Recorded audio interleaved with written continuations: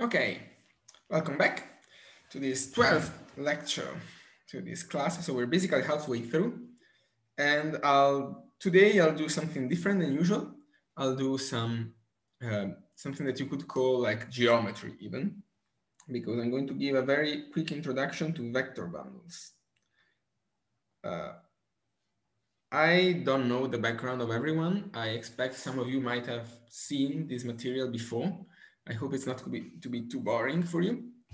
But just to be sure, I wanted to give a very quick introduction to this material because we're going to use it next Thursday. And yeah, I'll black box a couple of properties of paracompact Hausdorff spaces. There is actually a proof in the notes that are online now, if you're really curious. But yeah, I don't think it's very useful. So, okay, let's go with the main definition. So now let X be a topological space. So it's not an element of the infinity category of spaces here. We are actually an honest to God topological space. A vector bundle on X is a triple of ES mu, where P from E to X is a map of topological spaces.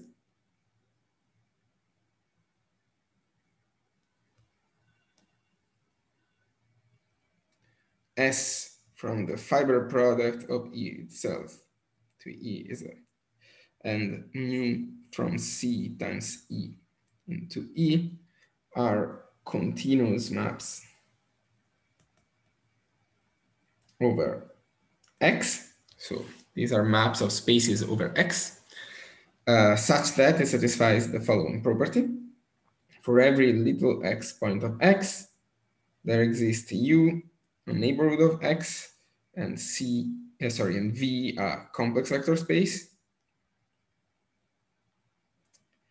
and then homeomorphism P inverse of U homomorphic to X times V over X, so that the map to X is the projection on the first component under this isomorphism, such that under this identification,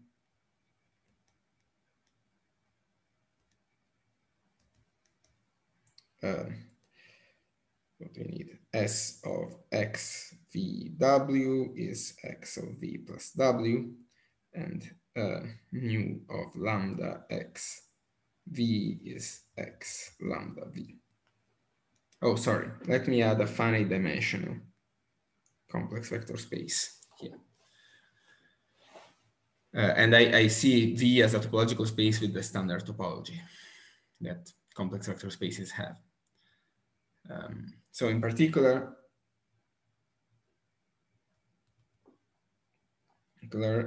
each fiber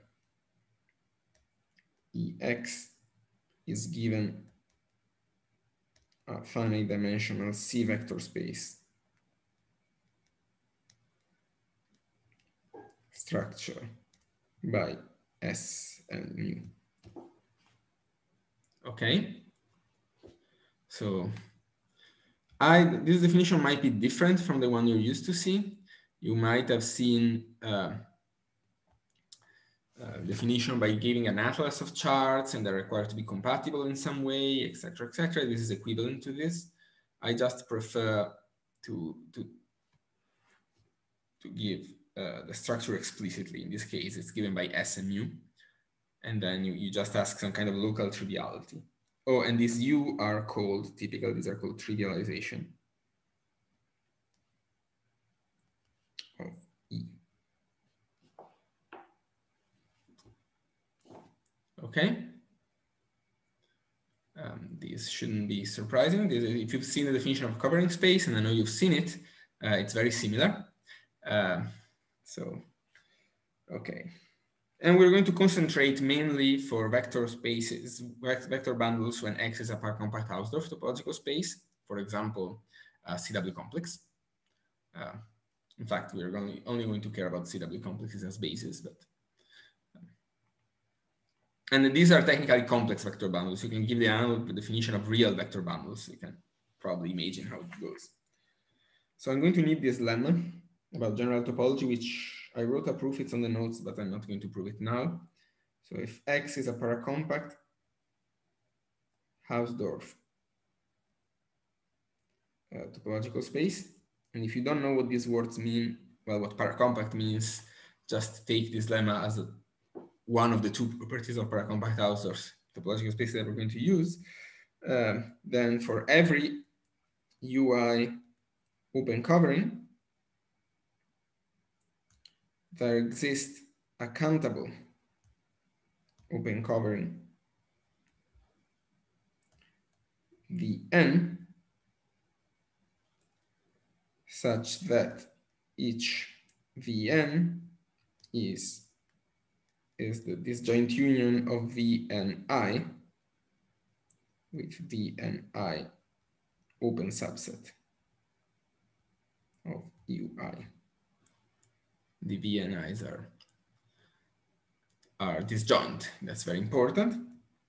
So that's fairly easy to prove using the following fact that I'm also not going to prove. If X is a paracompact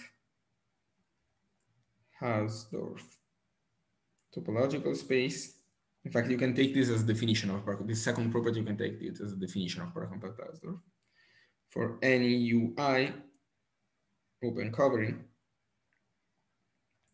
There exists psi I partition of unity.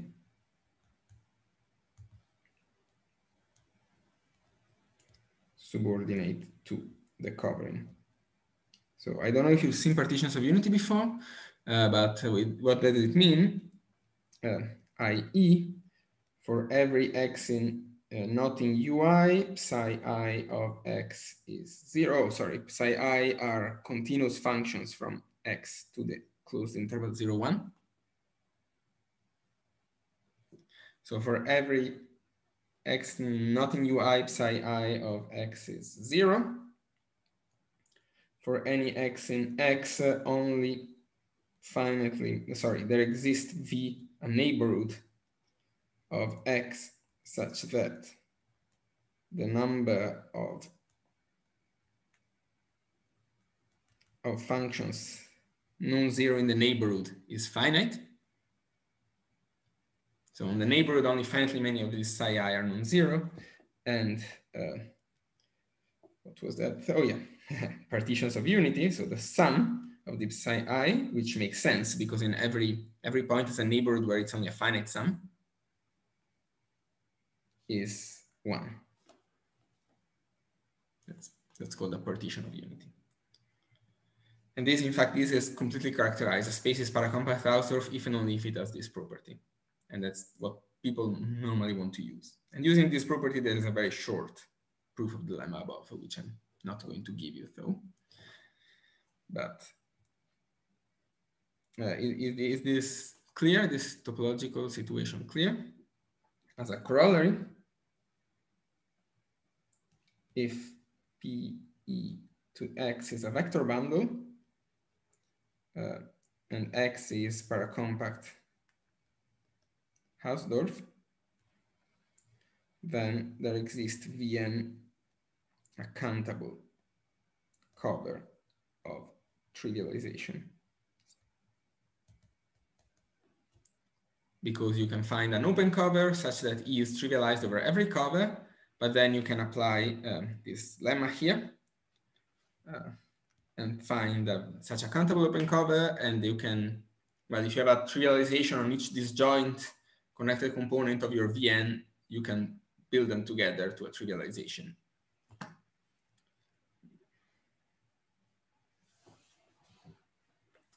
Okay. Oh, I didn't tell you what a map of vector bundles is. But okay, one step at a time. So questions so far? This was a lot of general topology to drop in your lap, but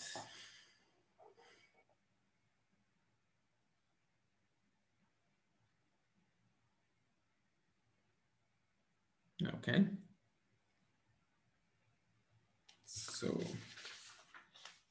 where do I want to go? Okay, yeah. So okay, a map of vector bundles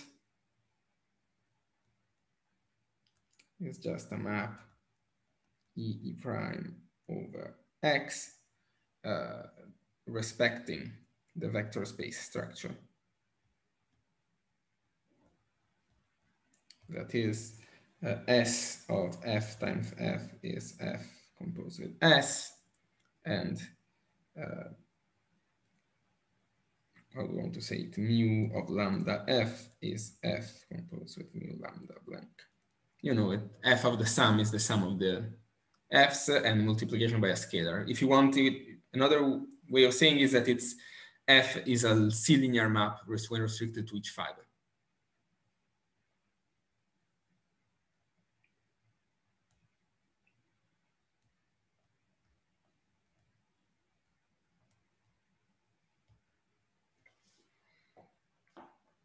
Okay. And we will write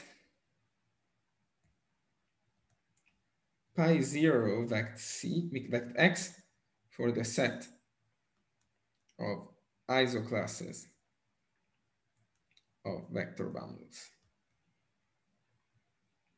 on X. And it's pi 0 because secretly there will be a space of vector bundles whose pi 0 is the set of isoclasses. But for now, it's just notation. More generally, the rank of a vector bundle e to x is the function that goes from x to the non-negative integers, sending x to the dimension over c of ex. And in fact, this is locally constant, as it's obvious from the definition of a vector bundle, because on every point is a neighborhood where the isotype of the fiber is the same. So in fact, I will care only vector bundles of constant rank, but you know, just to be clear. And okay, and we write pi 0 vect d side vect x for the subset of vector bundles of rank d. Okay, I think I'm going quite fast, so maybe I should stop for a second. See if anyone has questions.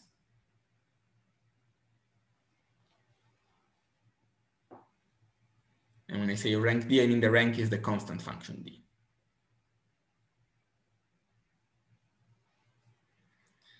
Okay, so let me state the main theorem of today, which we're going to prove in 2 steps. Let X be a paracompact Hausdorff space.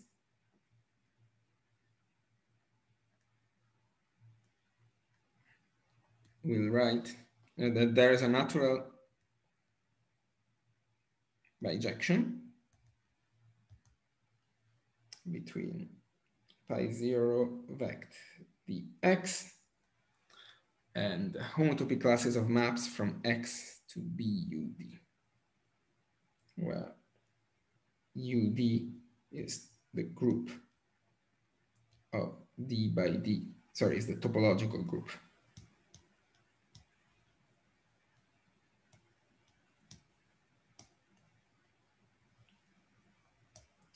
D by D unitary matrices. I think you should all know what a unitary matrix is. Maybe it was a long time ago that you saw the definition, but you know, a matrix whose inverse it's Hermitian transpose. Or if you want a matrix that respects the standard metric on C to the D. And well, bolstered by this theorem, we will actually define vect dx as the mapping space. And it turns out you can actually give a more intrinsic definition of this space as the coherent nerve of a Cannon-reached groupoid of vector bundles and turns out to be equivalent to this, and it's going to be an exercise, but I'm not going to prove it for now because I want to limit the technicalities, and this theorem is all we need. But I mean, this definition is not completely crazy.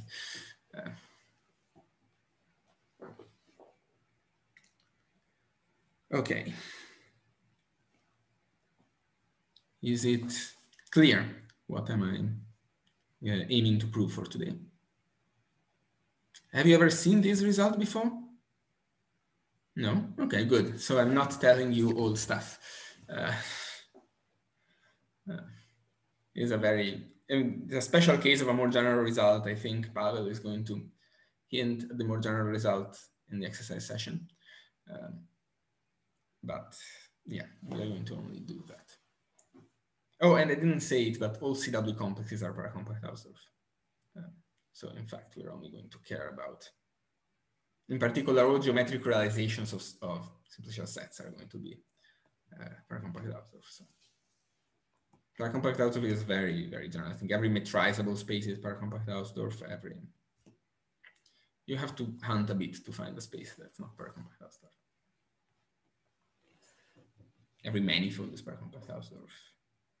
Well, by definition, actually, it's part of the hypothesis of a manifold. Okay, is it clear? Can we start? So the first thing that we notice is that the right-hand side is manifestly homotopy invariant, because the left-hand side had better be also homotopy invariant, and that's the first result I'm going to prove. So proposition, let E to X times times 0, 1, let's say, the interval 0, 1 be a vector bundle. Then there exists. Then if we let, E prime to be E restricted to X times 0, there's an isomorphism of vector bundles E prime times 0, 1 as a vector bundle over X times 0, 1. So this is, as a corollary, the isomorphism classes of vector bundles. Pi 0 vect blank is homotopy invariant.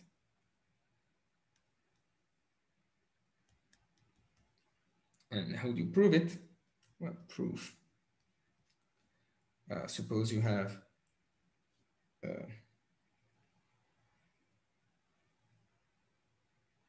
I want to say is homotopy invariant. Oh yeah.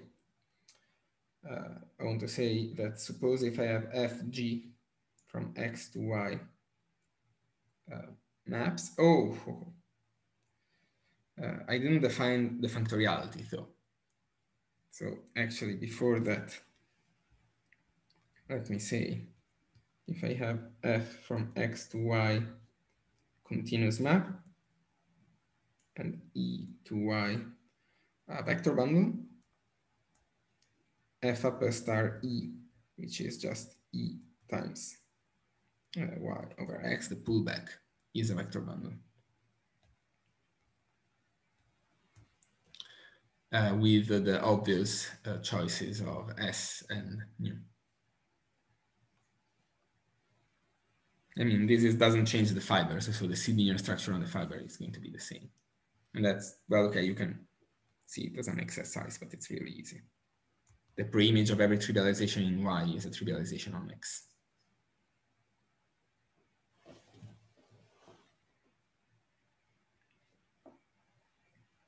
So, okay, so suppose you have maps that are homotopic. We want to show f upper star of E is isomorphic to, G upper star of E for every E. That is what it means to be homotopy invariant. Well, okay, let H from 0, 1 into Y the homotopy. Have a homotopy. Then H upper star of E is a vector bundle.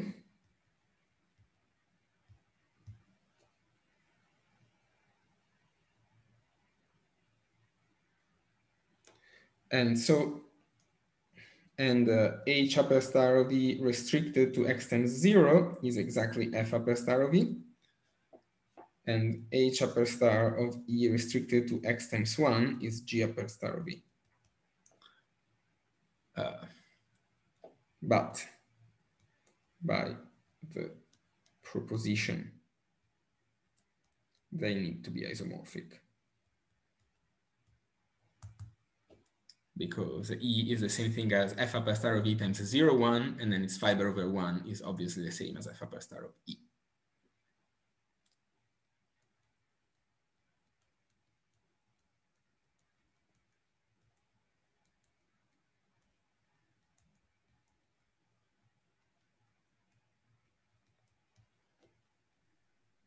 Could you maybe explain explicitly what you mean by vector bundle times interval?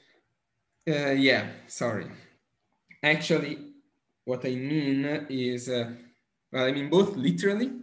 So if I have a vector bundle E prime over X, I can just take E prime times 0, 1 over X times 0, 1, and that's a map. And okay, I haven't defined you what the S you write, but the point is that E prime times 0, 1 fibered, for example, 0, 1 prime times 0, 1 is just E prime fiber times 0, 1. So, and the same thing, well, C times E prime times 0, 1 is the same as C times E prime times 0, 1. So S and mu are well defined. And but actually secretly is a special case of the map I already defined, because if I take PR from x times 0, 1 to x, the first projection, then this E prime times 0, 1 is just PR upper star of E prime as a vector bundle.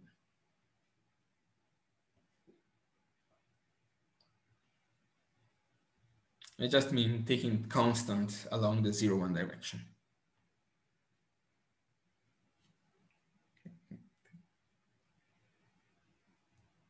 This is on our side.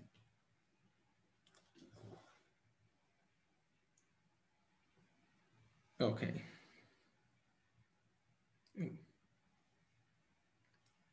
Okay. So this lemma is, this proposition, sorry, is secretly saying exactly that the isomorphism classical vector bundles over x times 0, 1 are all pulled back along the projection, which means when you unwrap everything, as in this corollary, that by 0 vect is homotopy invariant. Is it okay? So let me start the proof of this proposition. This is unfortunately rather technical. It goes in various steps. So remember, we have E to x times 0, 1, a vector bundle. And the first step is that we can find the trivialization that are big. So step 1, for each x in X, there exists U neighborhood of x in X, and trivialization of E restricted to U times 0, 1.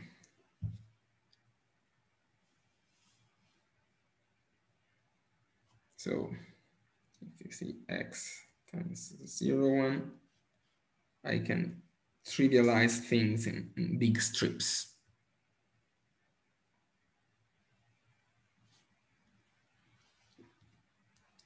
And okay, how do we do that? Well, for every t in 0, 1, we can find ut, neighborhood of x, and trivialize, and epsilon t, trivialization. Sorry, an epsilon t greater than 0, such that there exists a trivialization on ut times t minus epsilon t plus epsilon.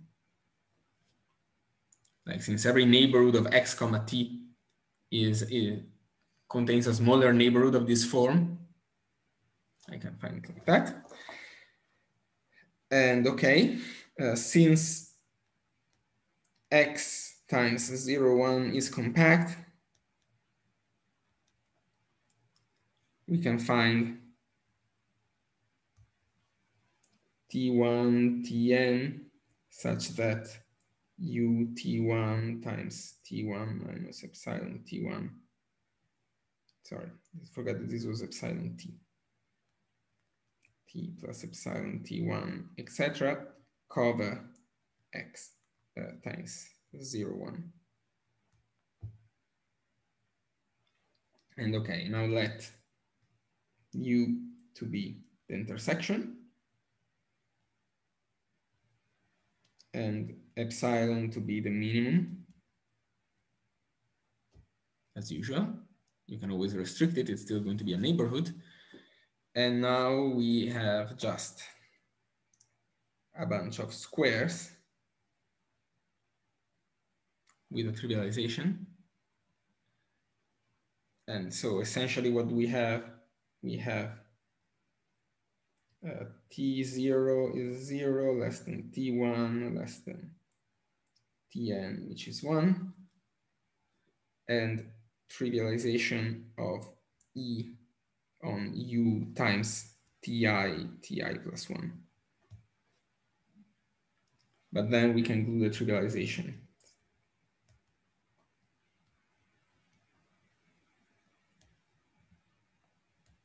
Inductively. And we obtain trivialization. So you start with the trivialization over 0 to T1, and then this trivialization might be different by an automorphisms on the restriction on x times T1, sorry, on u times T1, but you can use this automorphism to change trivialization. So let me maybe be explicit about how you do it.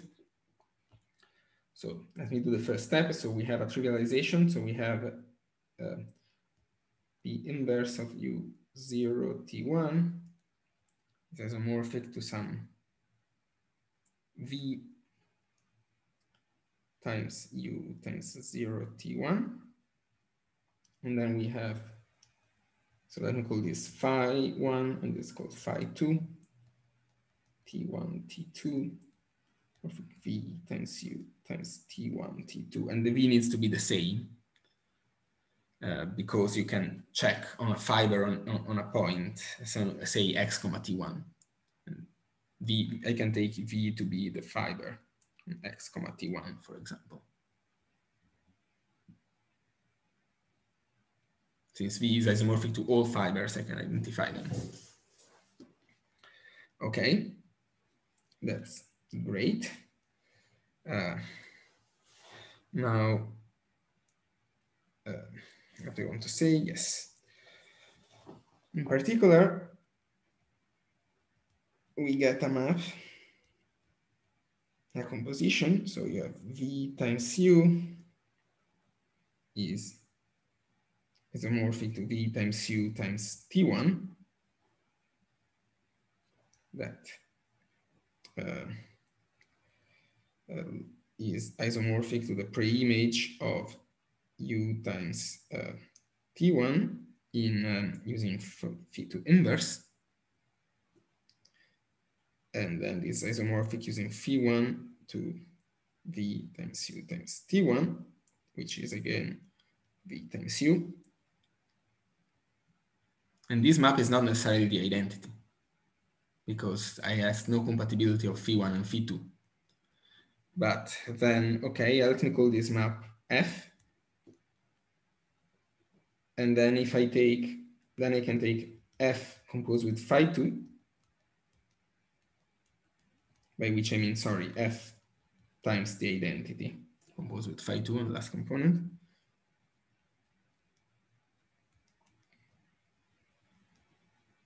And I call this, let's say, phi2 prime. And now I have that phi2 prime restricted to P inverse of u times T1 is equal to phi1 by by construction. Because that's how I built phi2 prime. And so I can glue them together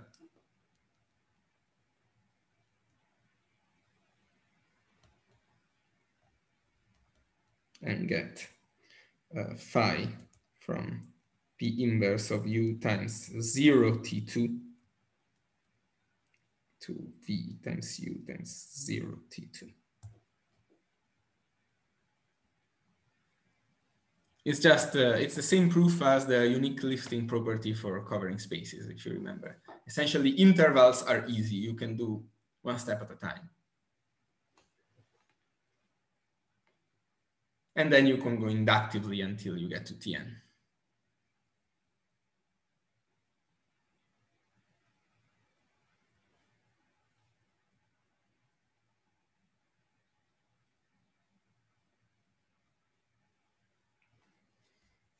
Okay, so this was the easy step. Sorry, this proof is going to be, but okay, to boil down, we have this cone.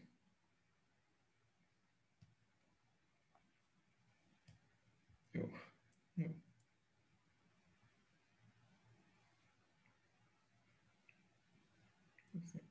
So we have this step one. We have this cone trivialization, this fat trivialization. So therefore we can find UI cover of X such that, and trivialization of X E restricted, sorry, to UI times 0, 1. But then by the lemma, we can find Vn countable cover of X and trivialization Vn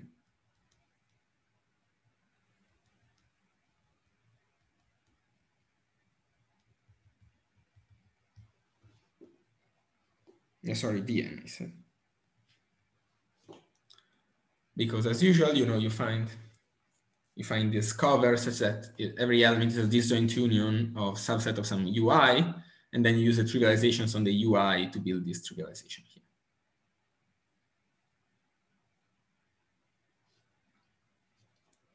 Okay.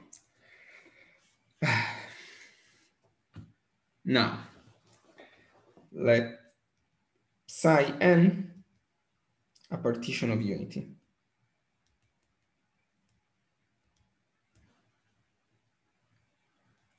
Subordinate to this cover, and let capital psi n to be just psi 0 plus psi n.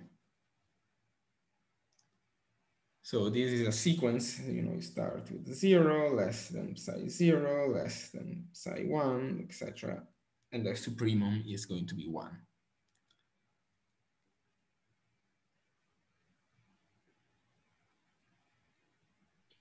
Do you want the cover to be countable? Have you said that? I said, sorry, countable cover. I mean, the Vn is the cover given by this lemma.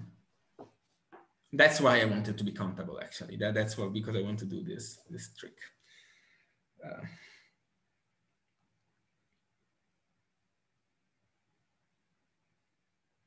Okay. Now, okay, we are here, we have this. So what do we want? Remember, we want an iso E prime times 0, 1. And now this is going to be an iso over X times 0, 1. So it's mandated what it's going to do on the second component. So what we want, a map E to E prime over X, which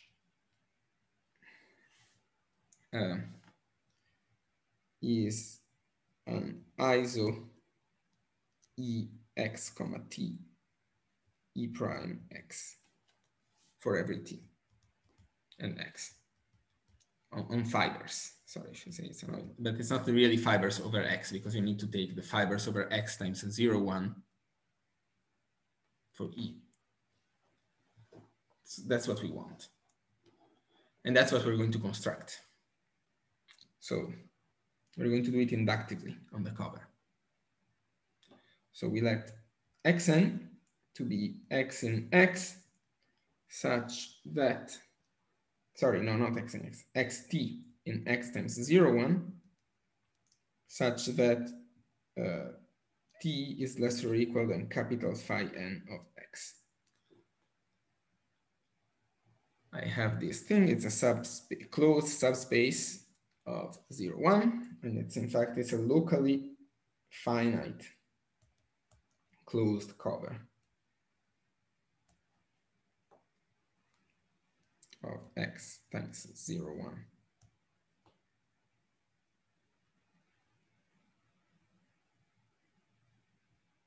It's locally finite because, remember, for any point, only finitely many of the psi n were non-zero, of the lowercase psi n. So psi n, for every point x, is a neighborhood such that psi n is eventually constant on that neighborhood.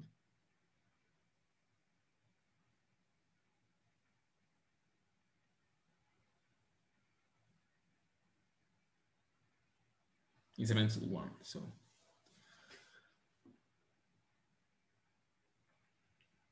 Okay? You can think of it as, you know, take the graphs of this big psi n that tend to 1 in an increasing way. And this cover, so this is xn.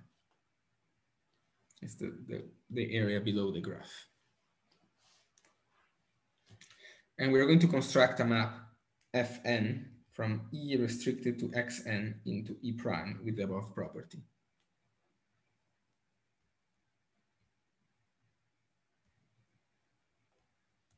For every n.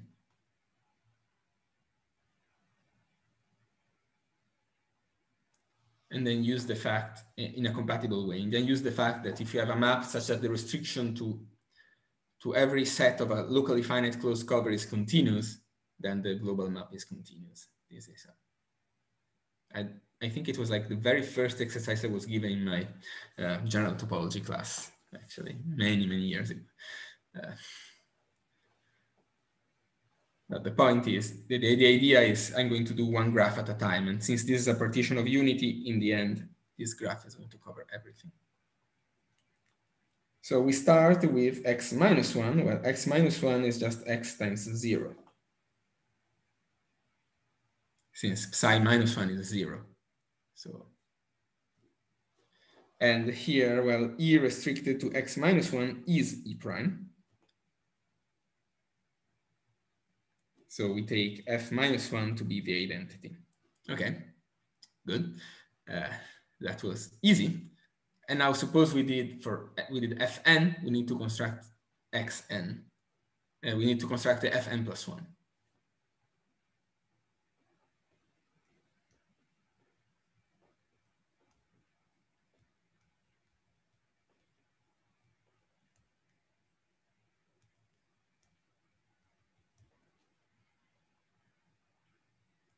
And here is the point why I introduced this xn. So there are two important properties. So the inclusion xn into xn plus 1 has a retraction. Xn plus 1 into xn over x that fixes the x component. So this sends x comma t to x comma the maximum between psi n of x and the minimum, sorry. Like in this graph, I'm just sliding until I hit the next graph. So that's a continuous retraction. And moreover, the other property, which is more important even, is that xn plus 1 minus xn is contained in Vn times 0, 1, where I had a trivialization of my E. Why is that so? Well, because if you have x comma t here, this means that psi n plus 1 of x is greater or equal than t, which is greater than psi n of x. So in particular, this means that little psi n of x is non-zero, because that's the difference. And so x is in Vn by the partitions of unity. Okay.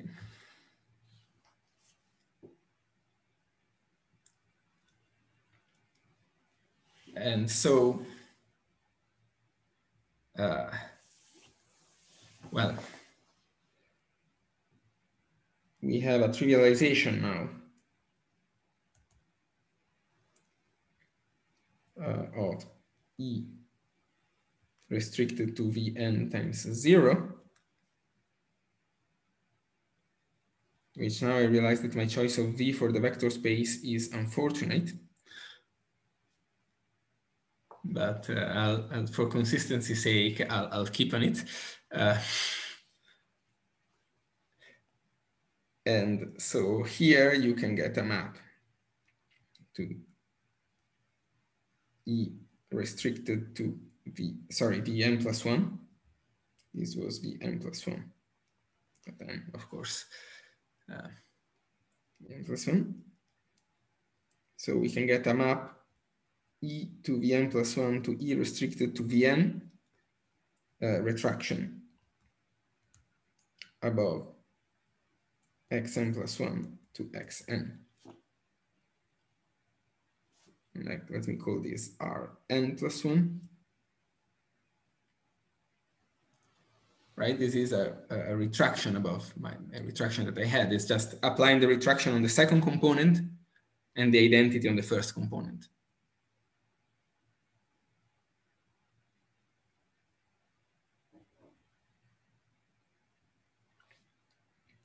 And therefore, I can glue it together with the identity and get a retraction of E restricted to xn plus 1 to E restricted to xn.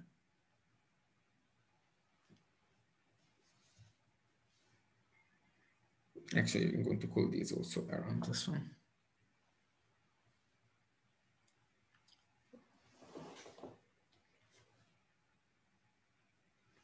And then we let Fn plus 1 to be the composite.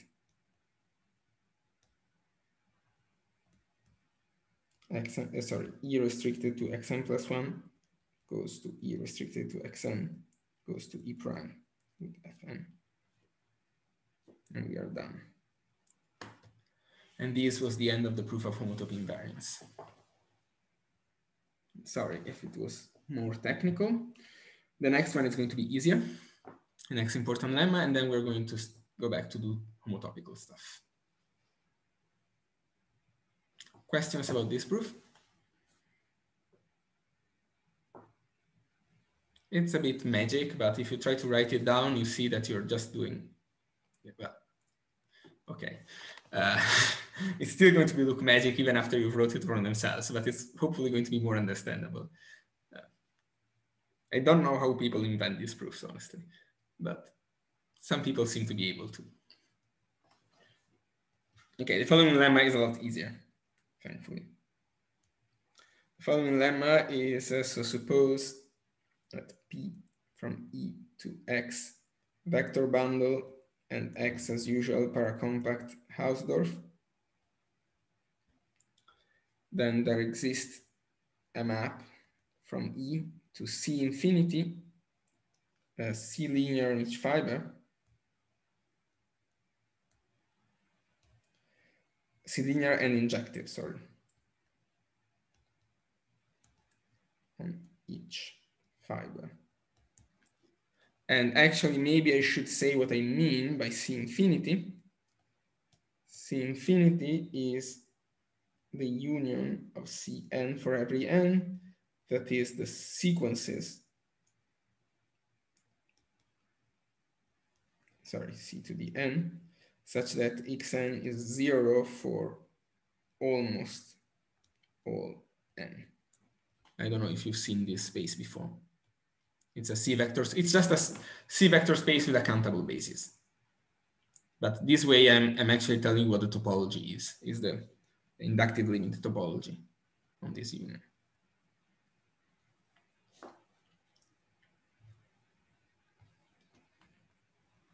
And technically you should think of it as an int vector space or whatever, but I'm not going to play these kind of games. Think of it like a topological vector space. It's not complete, very far from complete, of course, but I don't care. Okay, and this is saying every vector bundle can be embedding. You can find in a sense, this is telling you that you can find a continuous embedding of every fiber into C infinity in a way that varies continuously on X. And moreover, if X is compact, we can find F from E to some finite stage. So things for which only the first n components are non-zero.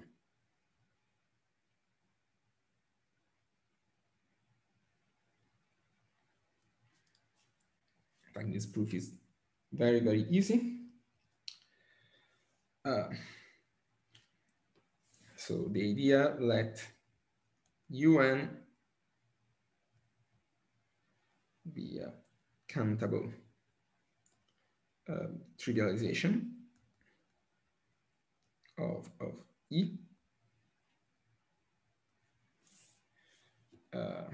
Then for every n, we have in particular maps from E restricted to un into C to some dn. It's not very important. It's probably going, in general, it's going to be like probably constant, but you know, if X has various connected components, the rank can vary, can jump from connected component to connected component. Sorry, I should say ISO on each fiber of E. It's just the projection of the trivialization. Okay, let psi n partition of unity, as usual. And then the map F from X to C infinity is exactly what you would think it is. It's this map F of E is psi 0 P of E times, oh, sorry, let me call them Fn. F0 of E, psi 1 P of E times F1 of E, etc. in C of D0 plus D1 plus etc. that is in C infinity. And these make sense because it's true that Fi is defined only in UI, but outside of UI, this guy is 0. So I'm taking just the 0. I'm extending by 0 this continuous map. So this actually makes sense. And for every E, only finitely many of these are non-zero. So this actually lands into C infinity. And for every E, one of these components is an ISO on the fiber, because this number is non-zero.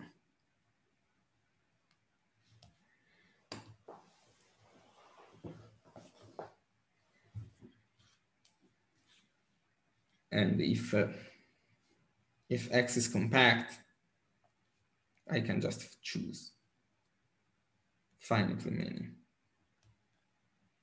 UNs. And this gives me the finiteness statement I was looking for. Okay? So this is a very explicit construction. Questions about this?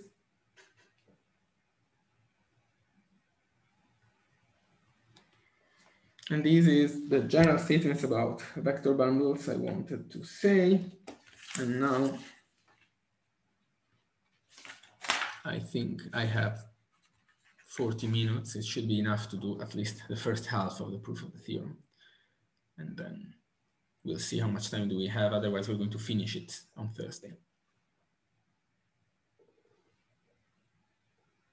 Questions about this? So remember, we have these two statements. First, that vector bundles are homotopy invariant. And second, that vector bundles, as I say, have complements in some sense. You can embed them into constant vector bundles in some level. So for example, when X is compact,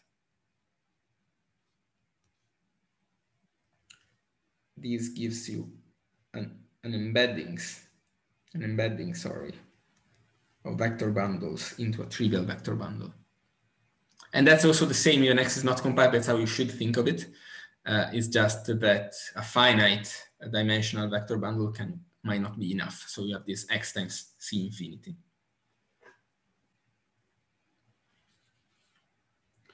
And let me give you an exercise.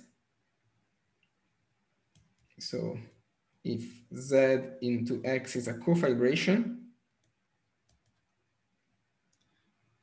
you can choose F as above, agreeing with a given F0 from E restricted to Z. So if you have a cofibration, remember it's a closed cofibration, I should say.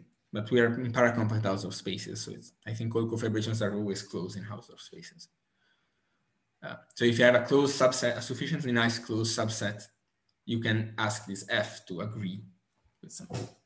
We're not going to use this, but I think it's an exercise to understand a little bit how this proof works. Okay. So, okay. Now let M infinity C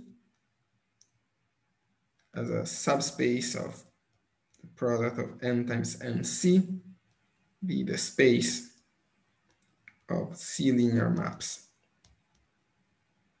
from C infinity to C infinity.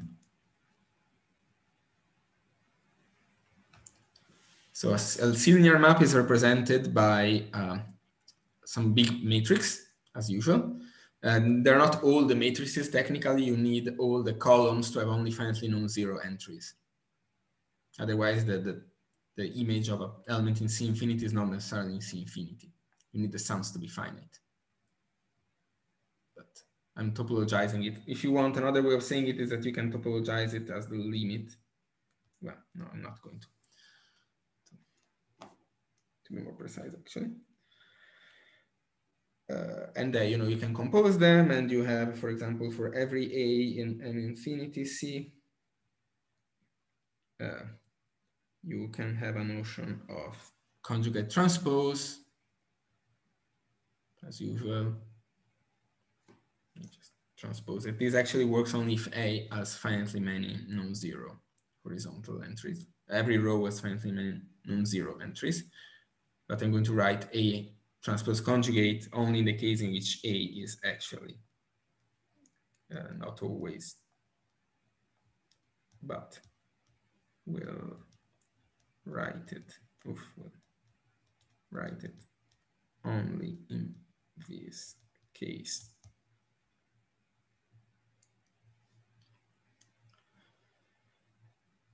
And okay, now it's time for the definition of the object. That's going to be the important part, which is the d-dimensional Grassmannian. That's the space of all P in M infinity C, such that the rank of P, I mean the dimension of its image, it's D, it's finite and it's D.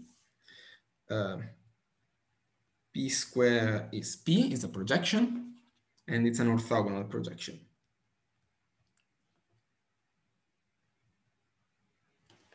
So maybe, I'm not sure if you remember it from when you did linear algebra. Every vector subspace always has an orthogonal projection, and the rank of the orthogonal projection is equivalent to the thing. And in fact, this is also the trace of the orthogonal projection, because orthogonal projections have eigenvalues only 0 and 1. So the trace is exactly the same as the rank. But okay, that's a minor point, just to show that the rank is a continuous function on these matrices, because it's a restriction of the trace.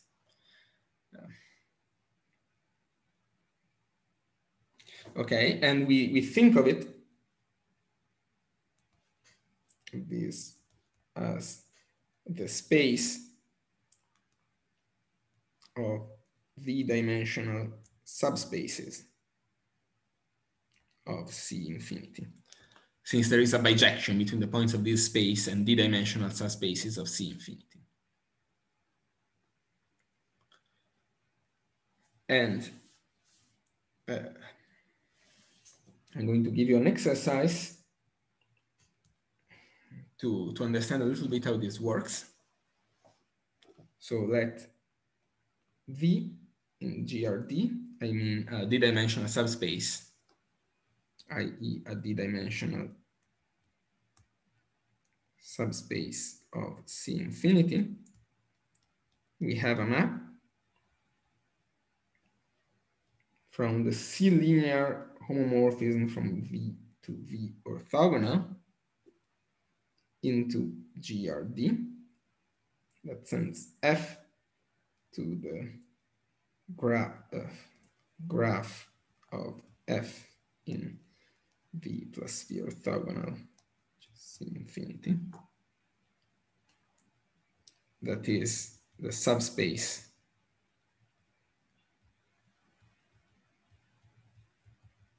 of the subspace here, which is also d-dimensional subspace. And okay, that's I have a map. I just defined it for you. It's a map of sets. And the claim is show that this is an open embedding with image those W in GRD such that the projection is surjective. The orthogonal projection is surjective from W to V. And this description is actually, the description tells you that this subset is open, because if you write it in terms of projections, this is saying the trace of PV, PW is D. And that's an open condition.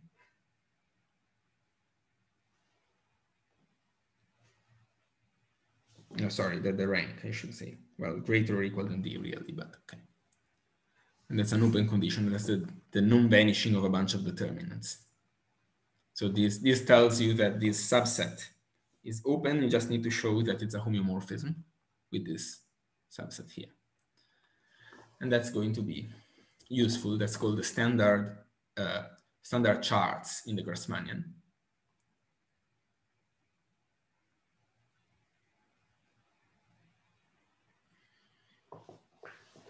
And I'll let you to do the exercise of finding the inverse of this map.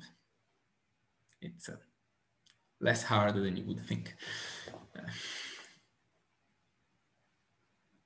But we're going to use it because we're going to need to show that a bunch of stuff is a fiber bundle over the Grassmannian, and they're going to be trivialized by these open subsets.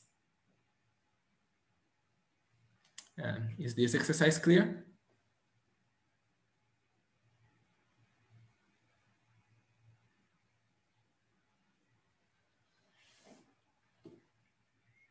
Okay, good.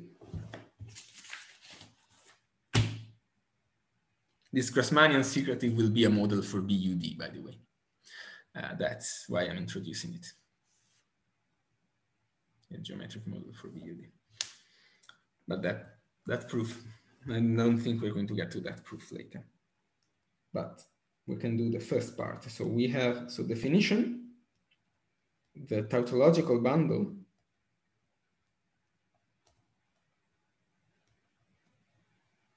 psi d over the d-dimensional Grassmannian is the space psi d in C infinity times the Grassmannian. So given by V comma V, such that V is in V. Or if you want to think in terms of P of the projections, which is how I topologized, I have this conditional here. That's what it means to lay in the subspace. So it's actually a well-defined closed subscheme of the closed subspace of this C infinity times GRT. So okay, and why did I call it a tautological bundle? Well, because it is a vector bundle. This is a vector bundle trivialized by the standard basis. And it's tautological because the fiber over V is exactly V. And in fact, you can see that psi d restricted to hom V, the orthogonal in the standard basis is V times hom V, the orthogonal. And the vector space structure on the fiber is given just by acting on this component, just by summing and multiplying by scalar on this component. You can see that this is, you have df, you go to, graph of f comma f of v. Sorry, v comma f of v. This gives you a bijection. And now, I hope I'll have the time to prove this theorem. Well, we'll see. Is the definition of a tautological bundle clear? It's just a bundle that to every point on the Grassmannian, the fiber above is the vector space corresponding to that point. That's why it's called the tautological bundle.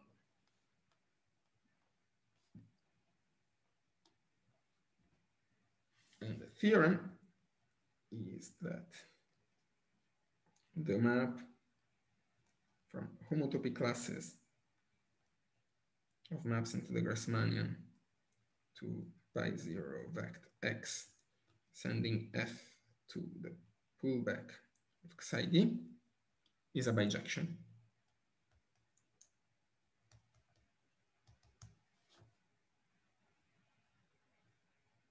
So you can think, if you have a vector bundle, somehow this map from x to the Grassmannian, you can think of it as sending every point to the fiber over that point, morally.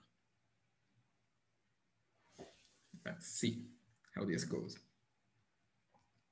So first, this is well defined because pullbacks are homotopy invariants. So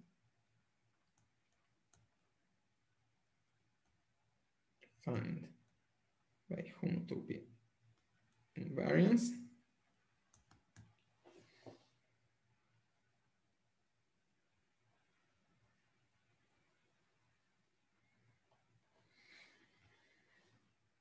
And now, okay. Now the question is, what does it mean to give? So let E to X be a vector bundle. Ooh, sorry, vector bundles of rank D, of course. You can only get vector bundles of rank D in this way, right? Because psi D is a vector bundle of ranks D by construction.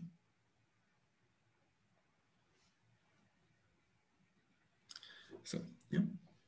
For the first sentence, you use something, right? Maybe that the vector bundle is always a vibration or something like that. No. I'm using that the pullback of a vector bundle is a vector bundle. Yeah, but for homotopy invariance. So sorry, when I mean homotopy invariance, I mean that pi0, that if F and G are homotopic, this means that F upper star of psi D is homotopy equivalent to G upper star of psi D. Sorry, not homotopy equivalent, it's isomorphic, which is the result that the first result we proved today. Remember, let me go back to where we did. Okay, this was the very technical proof that we used, but we have this corollary. So we have two maps that are homotopic. We want to show that the pullback of the same vector bundle are isomorphic. So that's what I mean by homotopy invariance, and that's what I mean that the map is well defined by homotopy invariance. Okay?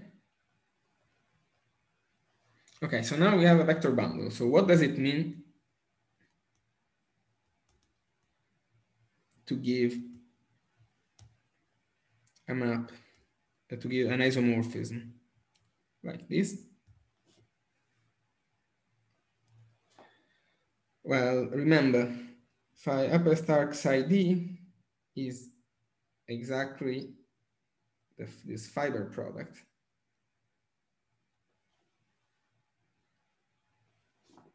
So certainly giving a map from E to F upper star psi d.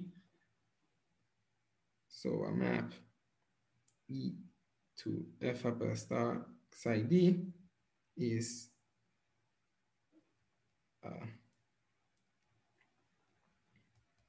a map like this.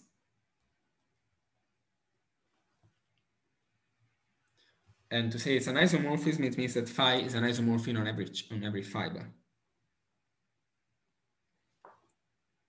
And remember, this is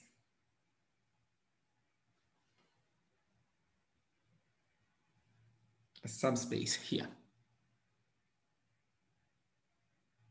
So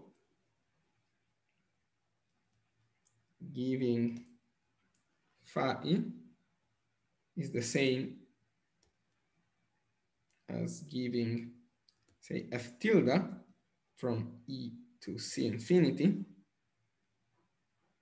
such that f tilde of Ex of the fiber, the image of the fiber over Ex, is exactly the subspace f of x. And sorry, and phi tilde is injective, because we don't want to lose rank.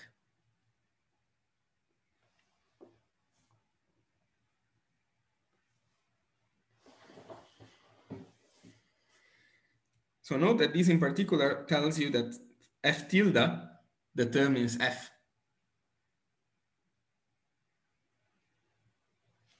So a pair f and E psi d is the same thing as a map f tilde from E to C infinity, which is a C-linear embedding on each fiber.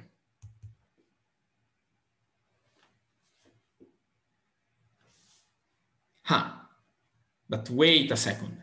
Didn't we just prove that for every vector bundle there is one of those?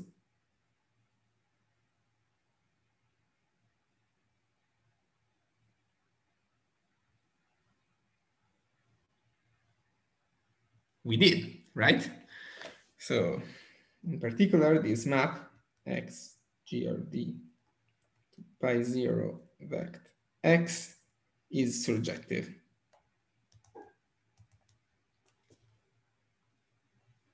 Okay, that's great.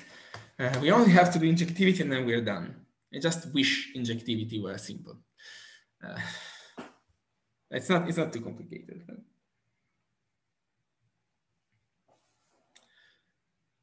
And using the same reasoning, this boils down injectivity boils down to show that if we have f tilde, g tilde, any map, which is an embedding on each fiber, then they are homotopic.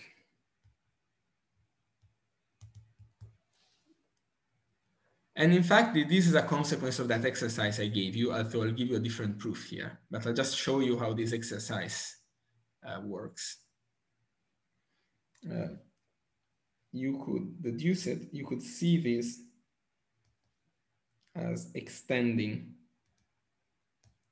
a map from E times the border of the one simplex to E times the one simplex. right? This map from E to the border of one simplex is just a pair of maps, which are F tilde and G tilde.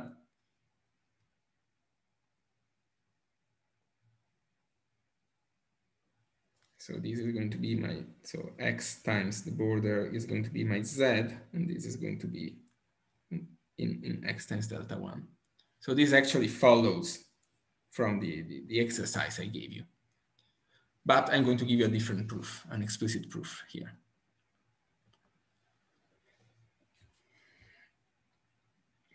So, okay, so we have F tilde and G tilde, and we want to show that they are homotopic. So first of all,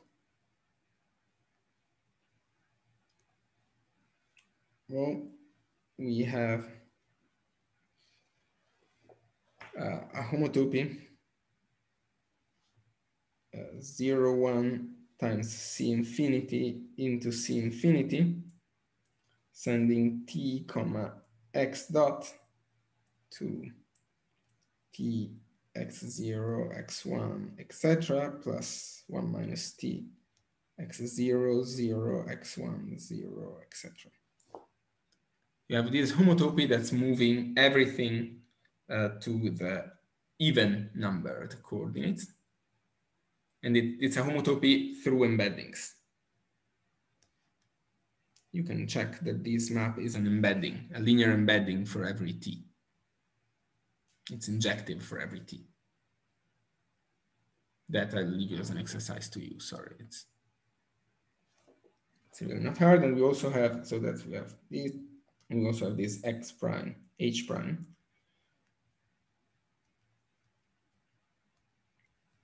Which is its little brother that moves you in the odd dimensional coordinates.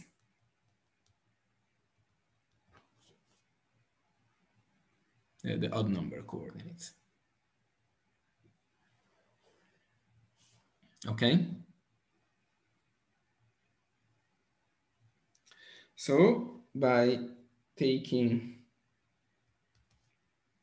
H F tilde and H prime G tilde, we can assume F has values only on the even numbered coordinates. Sorry, F tilde. And G tilde has values only on the odd numbered coordinates. Right, I can homotopy them through embeddings. Okay, but then T F tilde plus 1 minus T G tilde is the homotopy we're looking for. Because it's going to be injective for every T, since F tilde and G tilde do not speak to each other.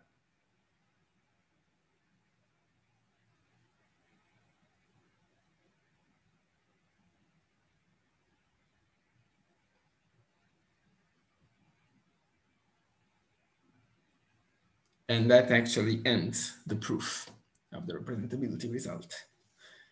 I went a little faster than perhaps I thought. I might be able to even prove the homotopy equivalence of GRD with BUD, but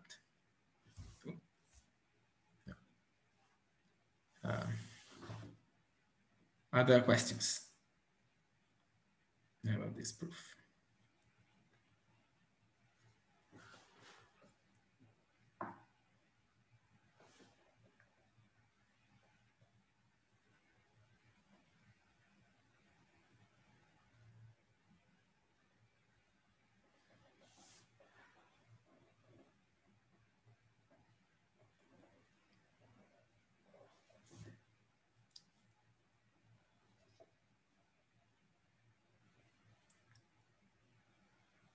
And okay, let me do a small, yes? So did we ever use the property of GRD that the complex conjugate transpose for P is P again? And it's just to get a bijection between projections and vector subspaces. Ah, so we use this.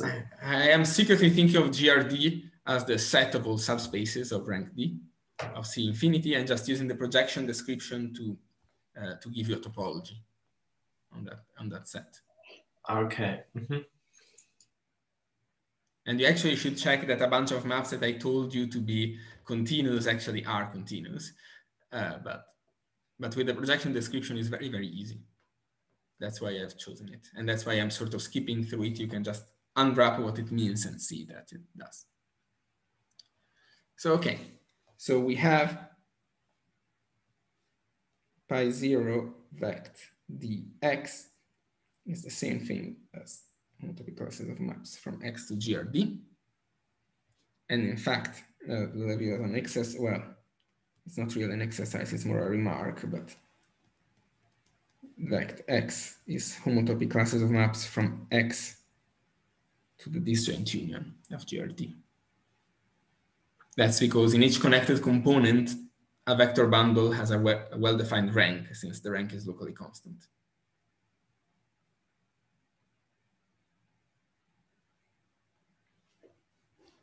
And so, and you know that every map like these factors through one of these summands on one connected component. And each connected component it factors. Okay. Good. Okay. The next thing I want to say, so the next theorem I want to say is GRD is actually equivalent to BUD. Or pretty much equivalently, the loop space of GRD is EUD as an E1 group. It's multiplication given by the multiplication of matrices. Okay, technically you have to show that GRD is connected for this to be true, and choose a base point, but okay. That's going to be the easier part, show that GRD is connected. The important part. Yes. So to do that, I'm going to use a lemma that is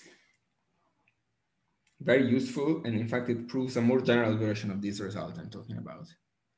So let G be a topological group, and I think I'm going to prove only this lemma, and then I'll show the application of this lemma. P from E to be a fibration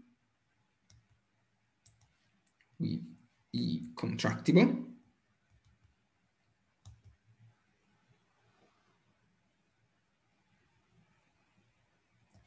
And assume G acts on E over B, by which I mean that every element of G is a map from E to E over B. It preserves the projection on B, i.e.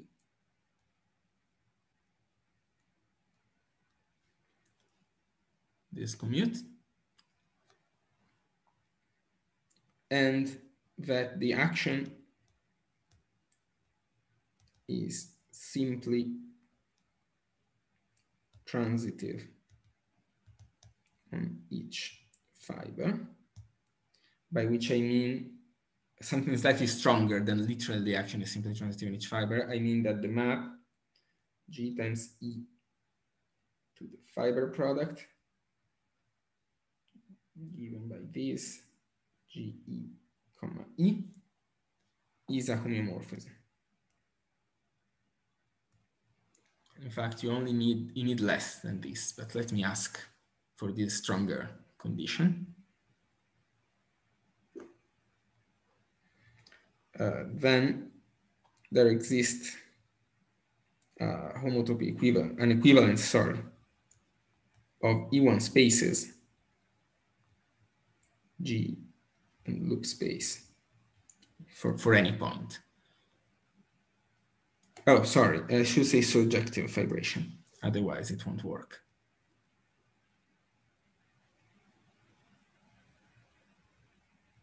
When B is any point. I mean, I just need any point on the image of B, really.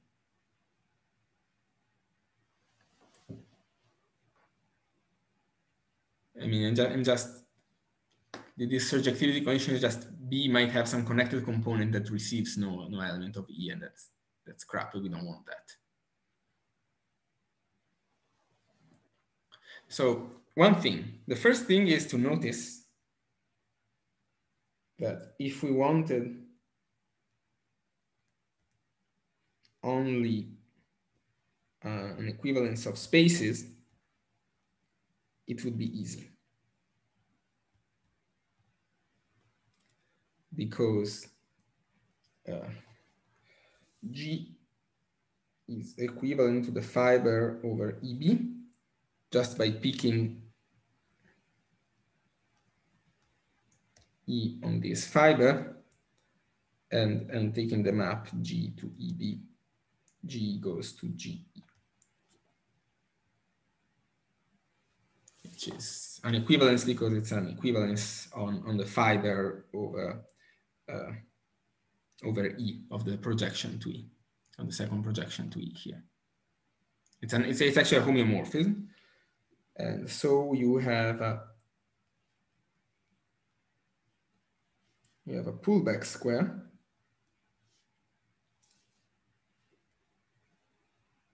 pullback in top, but it's a homotopy pullback because P is a fibration. That's exactly the only reason why we want P to be a fibration.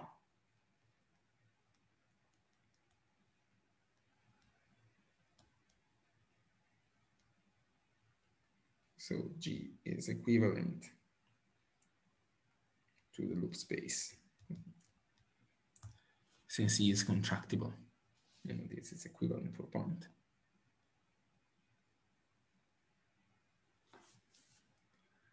And the proof that it's a map of E1 spaces is essentially the same proof, only done more carefully. But it's clear, is this proof clear?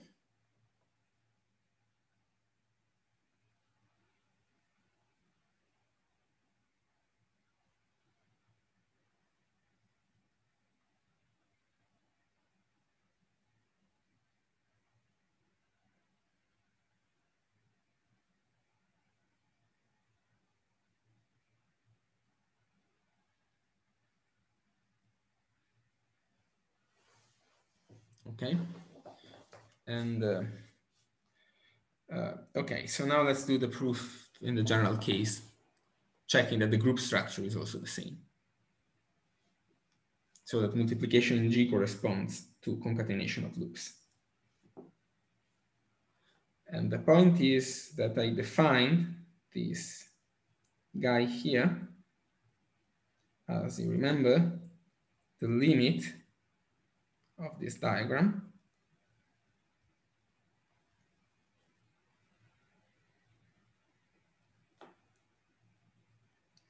And I can also write it actually as this fiber product.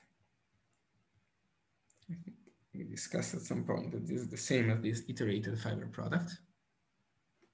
And this is our homotopy pullbacks. In this definition, of course, strict pullbacks will be just a point. And then, since E is contractible and P is a fibration, it's this simplicial space here.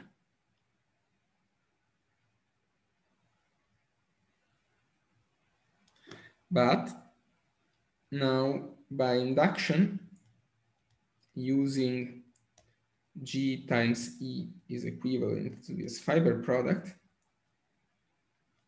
we see that omega B n is going to be G times G times G n times E. And E was contractible, remember? And that's G times G.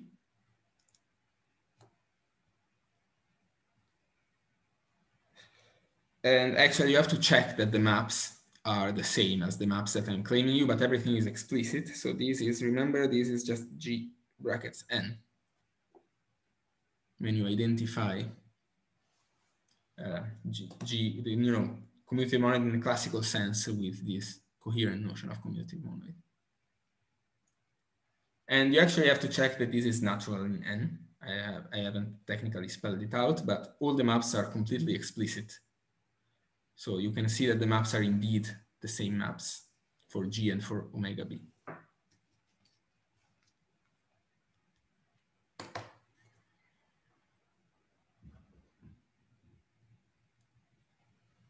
Okay.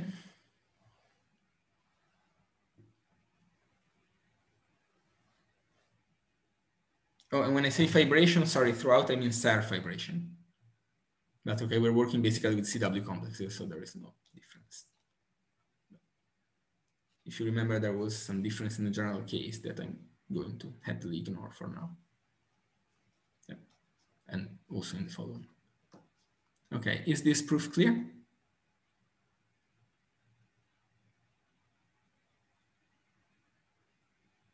It's essentially the same proof as the proof at the level of spaces, just done carefully for every n, and see what happens.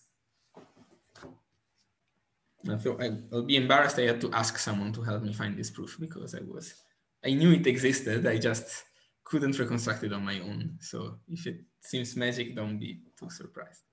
And okay, I don't think I have the time, but I just say, okay, next time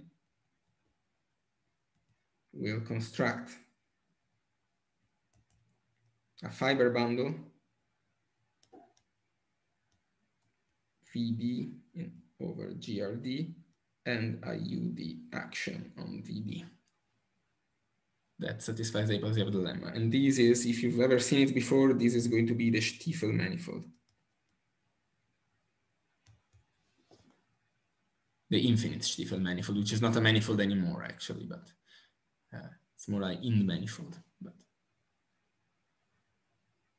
like you take a union of manifolds of bigger and bigger dimension until you get this thing. And yeah, I don't think I can reasonably give you the proof. I mean, I can give you the definition of VD actually. That's kind of easy. VD is just the space of embeddings of CD in C infinity. And it has a map to GRD, sending an embedding to its image. Sorry, I mean isometric embeddings.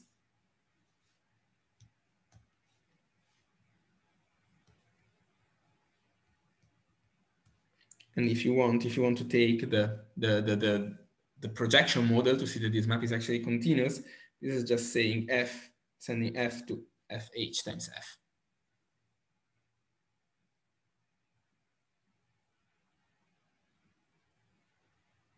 No, sorry, F times FH-ish. Okay, that's always, well, whichever goes from C infinity to C infinity, because you want a projection. So you see that indeed this map is obviously continuous. That's why I like the projection model, because it allows you always to do these things in a very simple way. But that's of course now how you think. I mean, you think of this map as sending F to its image.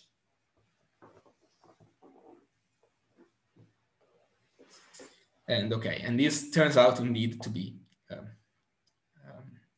contractible. And the action by UD, actually, at this point I could tell you, the action UD is by precomposition. And you can indeed check that it satisfies all the hypotheses on the lemma very easily. But okay, you need to prove that VD is contractible, which is slightly long, so I'll leave it for next time. Okay.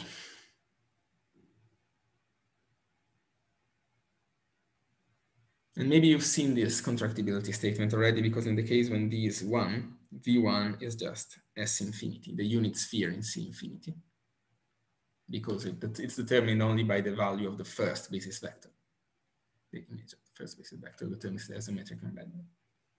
And maybe you've seen this already, that this is, I think we might have discussed it last semester. I'm not sure if I remember it, maybe not. But okay. Anyway, this unit sphere is contractible. And it's going to be a consequence.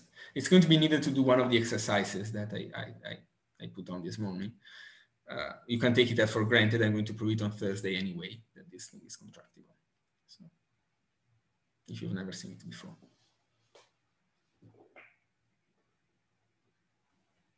Okay, I think that's all I have.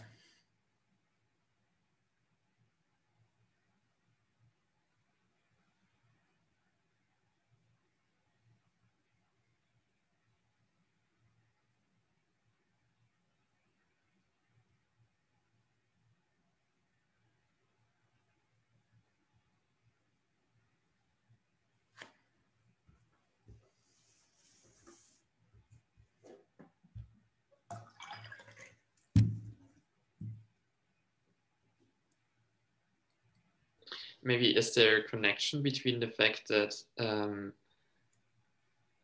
fiber bundles are vibration for paracompact Hausdorff spaces and the homotopy invariance of vector bundles? I mean, to be precise, the connection is this lemma I skipped here.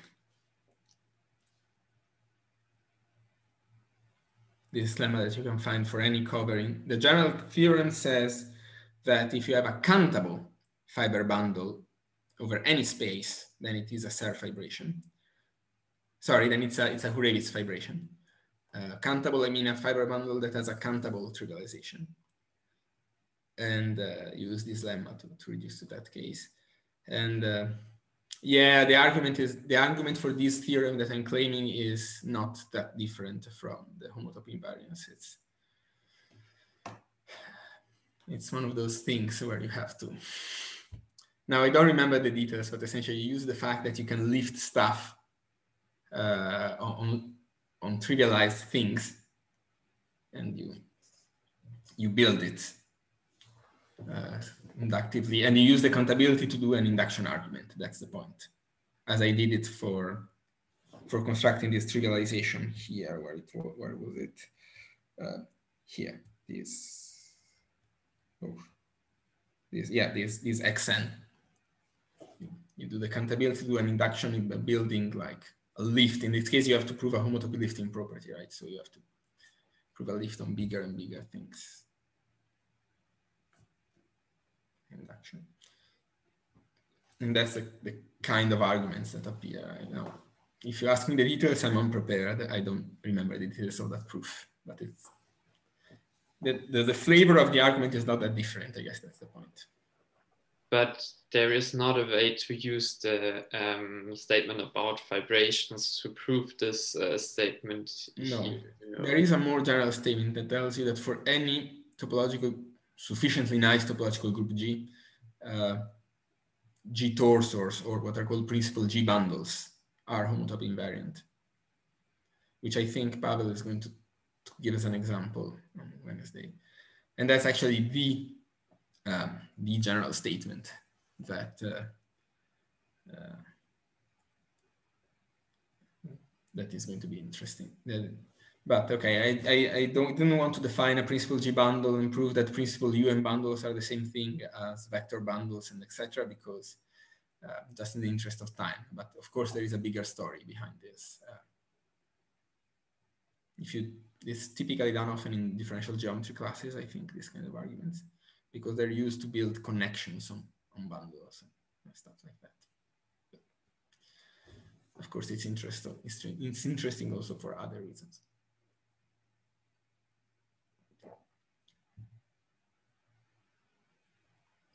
I don't know when people are supposed to learn about vector bundles, by the way. I think at some point people are expected to know what they are and how they behave, but it's not clear to me in which class. You're right, probably differential geometries, they're often mentioned because you need a tangent bundle. So I don't think they're going to prove, I don't think it's usual to prove this theorem here. Which is a very important theorem on some level. I wish I had time to talk about characteristic classes, but which are studied by this theorem, but I don't. I'm just going to be able to introduce topological K theory, which I'm going to do next time.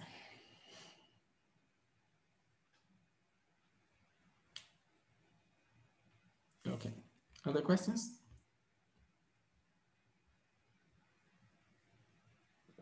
If not, I'll stop the recording.